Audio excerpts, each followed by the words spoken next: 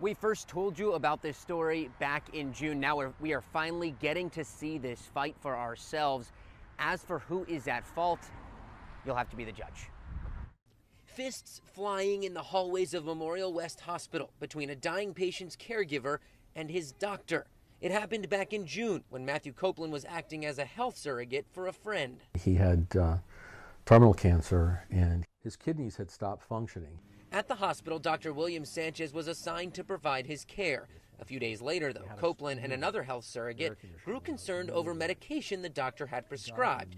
But when questioned, Copeland says Sanchez wasn't having it. And he walked to the door and he turned around and he said, "F you to me," and then he walked out of the door throwing his hands up in the air. You can see Sanchez walk out looking exasperated as Copeland follows him, telling us he was demanding to speak to a supervisor.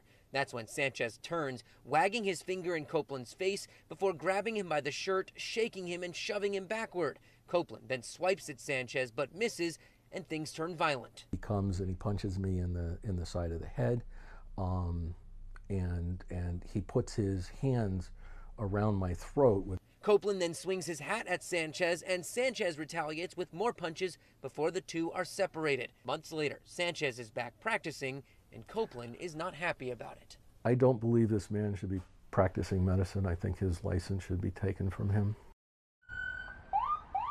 So I reached out to Dr. Sanchez and his attorney, and they sent me this statement that says, in part, the state attorney's office chose not to press charges because Dr. Sanchez was within his rights to defend himself.